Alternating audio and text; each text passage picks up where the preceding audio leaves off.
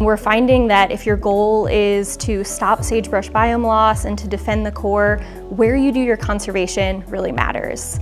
When you're doing conservation in these degraded landscapes, it's a lot harder to actually stop sagebrush biome decline and halt that degradation and restore back to core sagebrush areas. So you're a lot less likely to be able to defend the core and grow the core.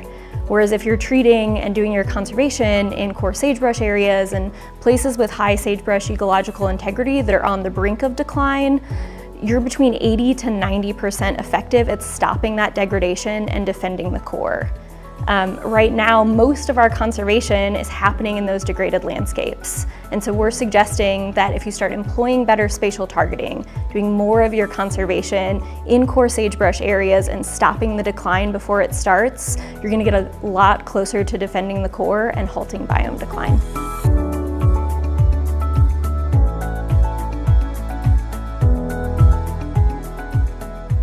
If the conservation community continues with business as usual conservation, we're not going to be able to halt the decline of the sagebrush biome. Even if every acre of conservation that we were doing was perfectly effective, we're still not doing enough to basically mitigate the losses that we're seeing from threats like invasive annual grass and conifer encroachment. But we know that not every acre of conservation is perfectly effective. Those conservation acres that are treated on more degraded landscapes are a lot less likely to be effective and to be able to restore that degradation. And that's where most of our conservation acres are taking place. So we need to start employing better spatial targeting our conservation in core sagebrush areas where they're a lot more likely to be effective. We know that we're going to need to do more conservation in general to stop sagebrush biome loss. But if we start employing better spatial targeting and really going after those core sagebrush areas to stop declines before they start, the amount of additional conservation we're going to need to do decreases from tenfold to twofold.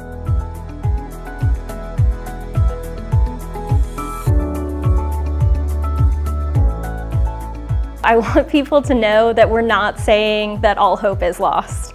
I think this research is a bit of a wake-up call to the trajectory of the sagebrush biome, but I also hope that managers and decision makers feel really empowered to see that the changes that we need to make and the conservation shifts that need to happen are within our capacity to do today. Things like better spatial targeting and enhanced coordination, we can do those right now and start shifting the trajectory of the biome. I think this research is important because it's a call to action. We're saying that if we want to stop sagebrush biome decline, we have to start doing things differently, and I think this research shows that pretty clearly. But we also provide a path forward and showcase ways to enhance conservation capacity in the sagebrush biome and really provide a path to actually defending the core and stopping biome loss.